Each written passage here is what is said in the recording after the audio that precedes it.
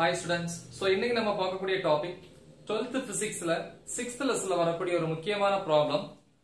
So என்ன அப்படினா example 6.14. A biconvex lens has radii of curvature. Biconvex lens. So biconvex lens அப்படினா இந்த மாதிரி இருக்கும் இல்லையா? So இதுதான் வந்து ஒரு biconvex lens. யாத பைனா 2 இல்லையா? biconvex lens சொல்லனா ஒரு லென்ஸ் அப்படினாலே அதுக்கு refracting surface இருக்கும். So இதுல வந்து பாத்தீங்கன்னா ரெண்டு refractive surface இருக்குறதுனால இத வந்து biconvex lens அப்படினு சொல்லுவாங்க. So நமக்கே தெரியும். So இந்த biconvex lens ஓட radii of curvature கொடுத்திருக்கான். ஒன்னு 20 cm இன்னொன்னு வந்து 15 cm இல்லையா? So அப்ப எத்தனை surface இருக்கு? ரெண்டு refracting surface இருக்கு. இது surface 1, this is surface 2 அப்படினு எடுத்துக்கலாமா? சரி. Surface 1 ஓட refractive index.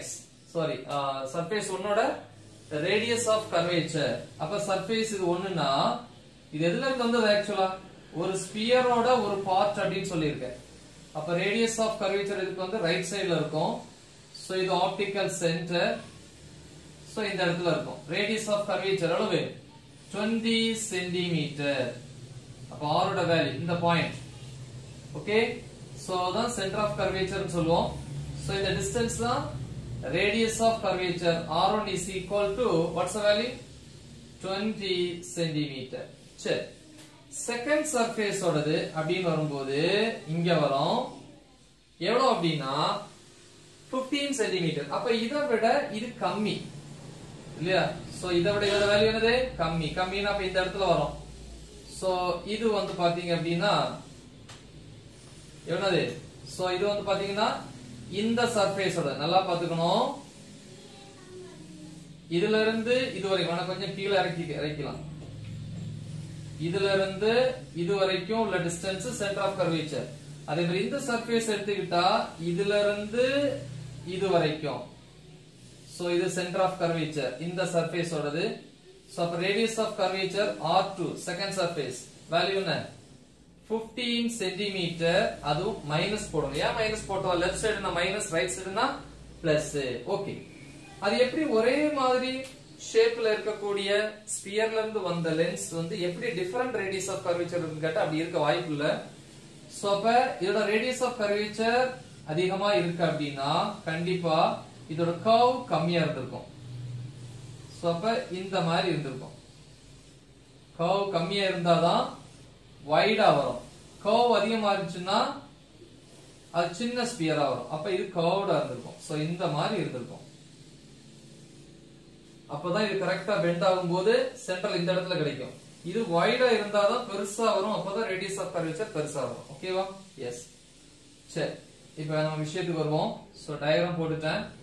வேற என்ன கொடுத்திருக்கேன் அப்படின்னா இந்த மீடியமோட அல்லது இந்த மெட்டீரியலோட refractive index n equal to 1.5 இவ்வளவு கொடுத்துட்டோம். என்ன கேக்குறான்?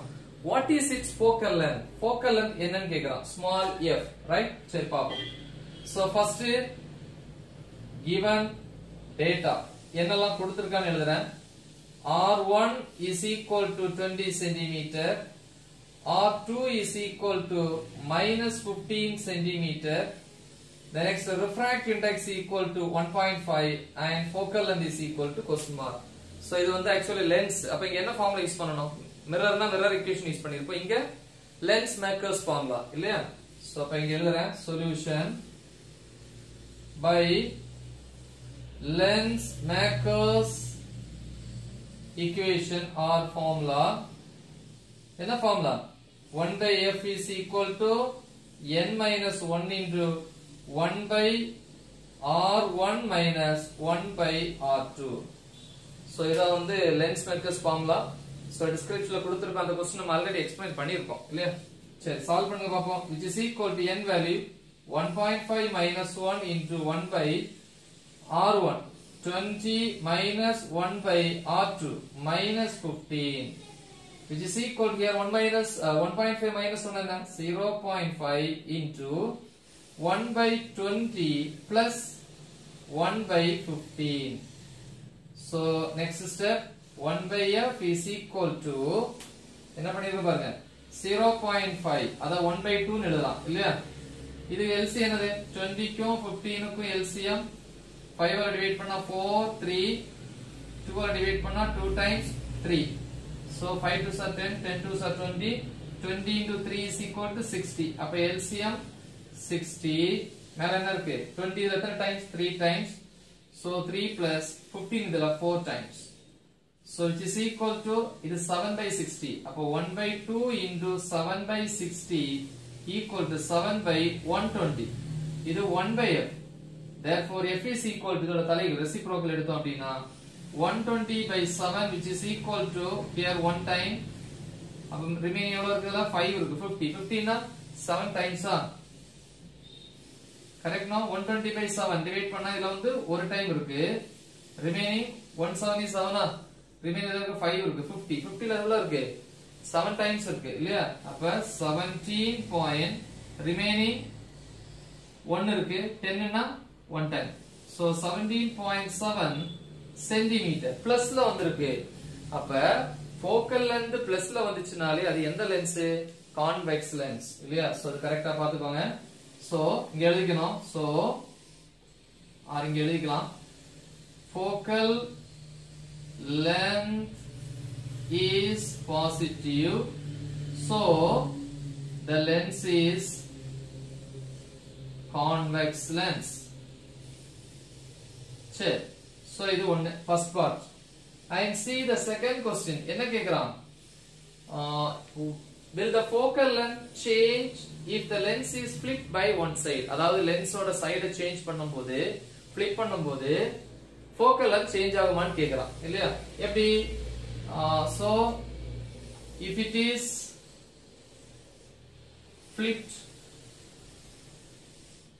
back to front, இத அப்படியே திருப்பிக்கிறேன். பின்னாடி இருக்கிறது முன்னாடி, முன்னாடி இருக்கிறது பின்னாடி. சோ அப்ப வந்து டயகிராம் எப்படி வரும் அப்படின்னா, சோ இந்த பக்கம் நல்லா கர்வ்டா வரும். இங்க வந்து கிட்டத்தட்ட ஆல்மோஸ்ட் ஒரு மாதிரி ஃபிளாட்டா வரும். சோ அப்ப இந்த வேல்யூ இந்த சைடு வரும் இல்லையா? அப்ப சென்டர் ஆஃப் கர்வேச்சர் R1 ஓட வேல்யூ மாறி வரும். அந்த சைடு வரும்போது என்னது? +15 சென்டிமீட்டர். இந்த சைடு வேல்யூ வரும்போது centre of curvature radius of curvature R2 ஓட வேல்யூ சேஞ்ச் ஆயிரும் இல்லையா? அப்ப இங்க என்ன வரும்? -20 சென்டிமீட்டர் லெஃப்ட் சைடு இருக்கிறதுனால. refract index the same 1.5. ஏன்னா அதே லென்ஸ் தான் யூஸ் பண்றோம். சரி, சோ அப்ப இங்க யூஸ் பண்ணுமா? by lens makers formula என்னது? 1 by f is equal to the same formula n minus 1. n minus 1 என்ன? இதேதான் 1.5 minus 1 into 1 by r1 15 minus 1 by r2 value என்னங்க? -20. so 1 by f is equal to 1.5 minus 1 என்னது? 0.5 into இங்க 1 by 15 minus to minus plus 1 by 20. ஓகேவா? which is equal to 0.5 என்னது? 1 by 2 into 15 into 20 இதா இருக்கு. இதோட LCM என்னது? 60. மேல என்ன வரும்? 15 இதுல 4 times plus 20 இதுல வந்து 3 times.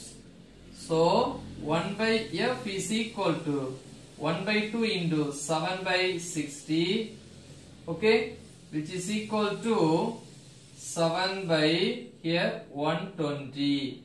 correct no? so from this f is equal to reciprocal 120 by 7 is equal to here 1 time. இதுல ஒரு தடவை இருக்கு. remaining இதுல எத்தனை இருக்கு? 7 போயிடுச்சு அப்படின்னா 5 50 7 7s are 49 remaining 1. so 1 time centimeter. so இப்போவும் வேல்யூ பிளஸ்ல வந்திருக்கு இல்லையா? சோ அப்ப focal length is positive. so the lens is convex lens. so already சொல்லியாச்சு, அதனால நீங்க திருப்பி எழுத வேண்டாம். சோ ஓகே, அப்ப focal length சேஞ்ச் ஆயிருக்காதான் क्वेश्चन கேக்குறான். அப்ப சைடு சேஞ்ச் பண்ணும்போது முன்னாடி கிடைச்ச அதே focal length தான் இப்ப கிடைச்சிருக்கு இல்லையா? so there is no change in focal length. ஓகேவா? focal lengthல எந்த சேஞ்சும் கிடையாது. சோ இது முக்கியமான क्वेश्चन. சோ லென்ஸ் டயகிராம் போடும்போது கரெக்ட்டா போடுங்க. ஓகேவா? Thank you.